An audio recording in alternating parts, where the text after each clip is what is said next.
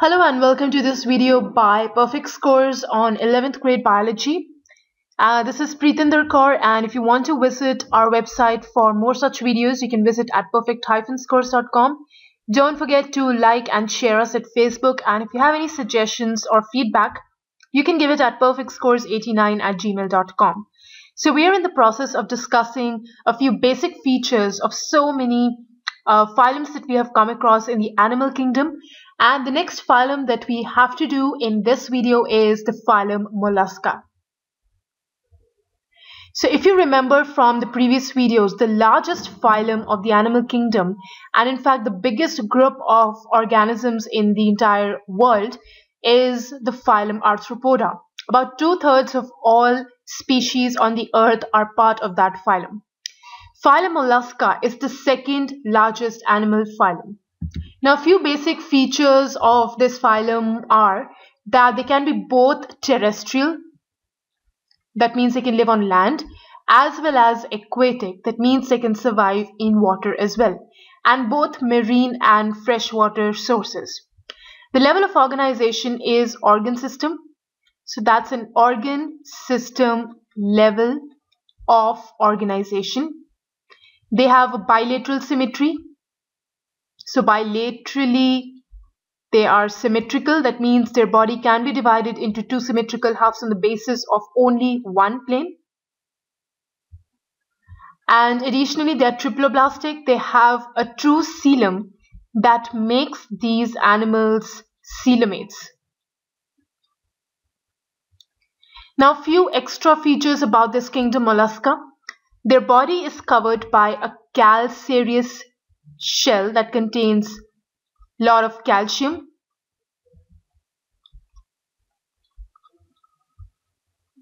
And it is unsegmented, but it still has a distinct head, a muscular foot, and a visceral hump.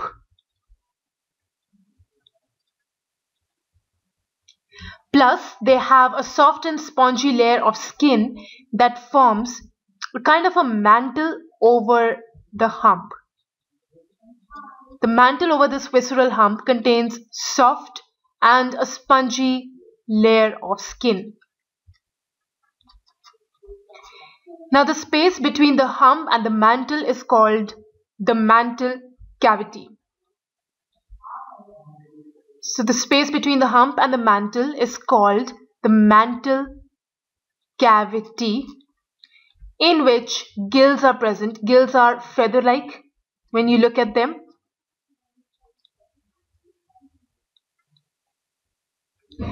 So these gills, they have both respiratory as well as excretory functions. Additionally, this head, which is always in the anterior, it has sensory tentacles. The most common example of this is a simple snail. Additionally, the mouth, it contains a file-like rasping organ called radula. That is the organ for feeding.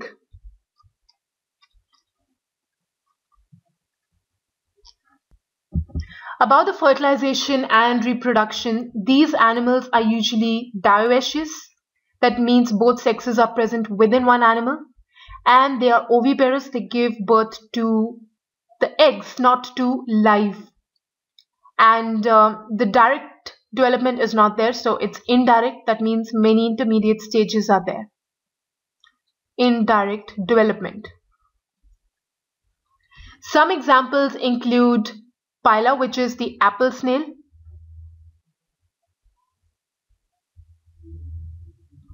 Another example is the pink tata, which is a pearl oyster, then octopus, squid, cuttlefish, tusk shell, chiton. All these are examples of phylum Mollusca. So let's quickly revise the basic features. First of all, they can be both terrestrial as well as aquatic. They have an organ system level of organization with bilateral symmetry, and they have a true body cavity, and they are diploblastic. Usually they have a calcareous shell that surrounds the body. The body is not segmented, but it is divided into an anterior head that contains the sensory tentacles. Then it has a muscular foot, and finally a visceral hump that is covered by a layer of skin known as the mantle. The space between the hump and the mantle, which is the mantle cavity, contains feather-like gills that help in both respiration and excretion. Additionally, the mouth also contains an organ for feeding that is known as the radula. And regarding reproduction, they are dioecious and oviparous. Development is indirect. So those are the basic features of phylum Mollusca. The next phylum that we have to discuss is phylum Echinodermata. Now in this phylum Echinodermata, the body of all the animals is usually covered by an endoskeleton of calcareous ossicles. And that is why they get the name Echinodermata, that means spiny bodied. So all of these are marine. The level of organization is organ system level.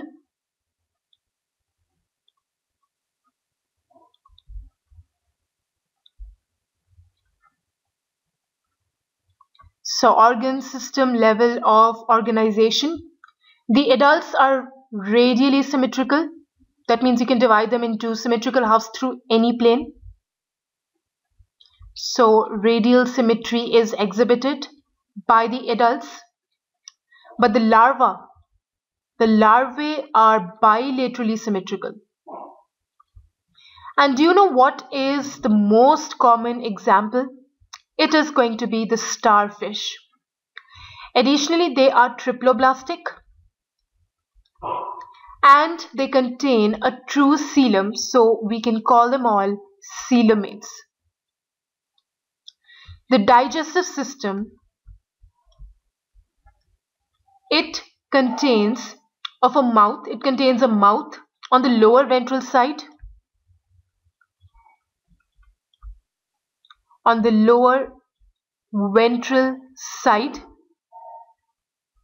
and there is an anus on the upper dorsal side.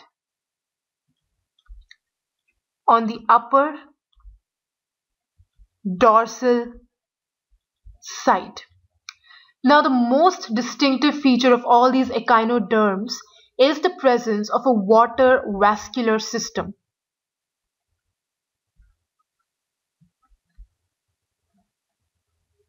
So water vascular system is present that helps in locomotion, that helps in capturing the prey, and even in the transport of food materials and respiration. And excretory system is absent. So excretory system is not present. Sexes are separate. And the reproduction is sexual.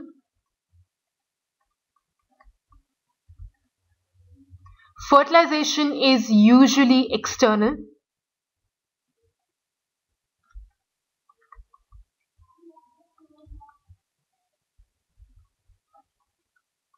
And the development is indirect.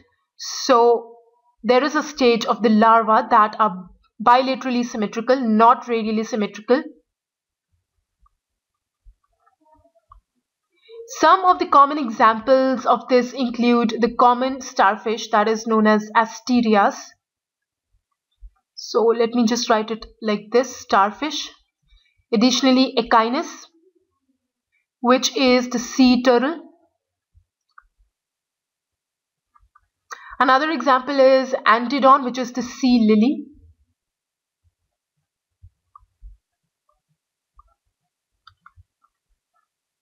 Then we have the sea cucumber, Cucumeria. And these are just some of the examples. Lots of other kinds of echinoderms are present as well.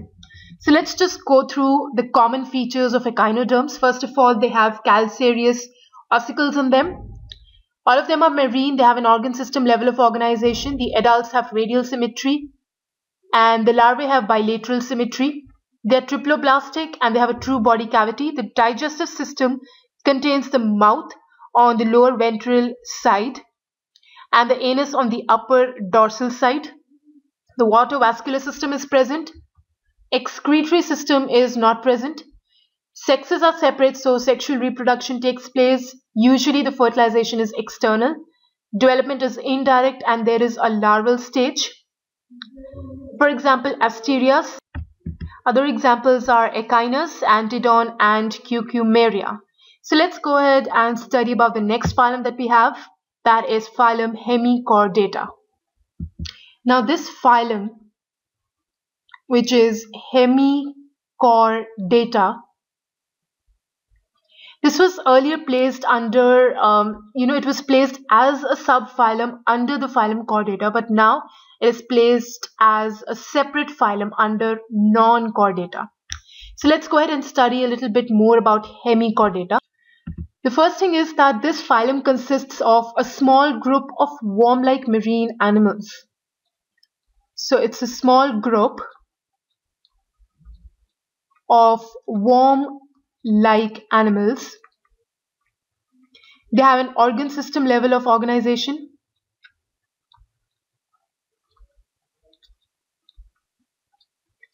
They are having bilateral symmetry.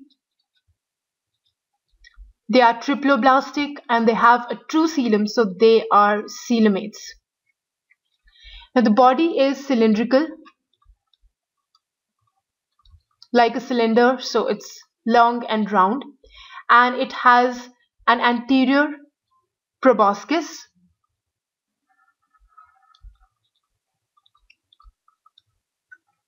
then it has a collar and a long trunk. So these are the three parts of the body of Hemichordate. Circulatory system is open.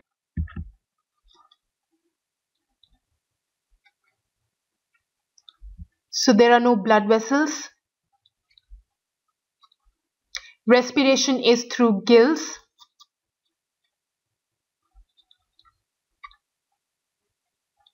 Excretion is through proboscis gland.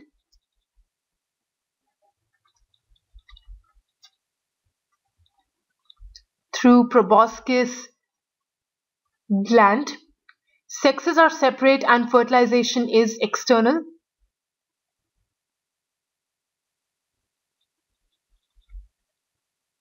Development is indirect. And some of the examples are Belanoglossus,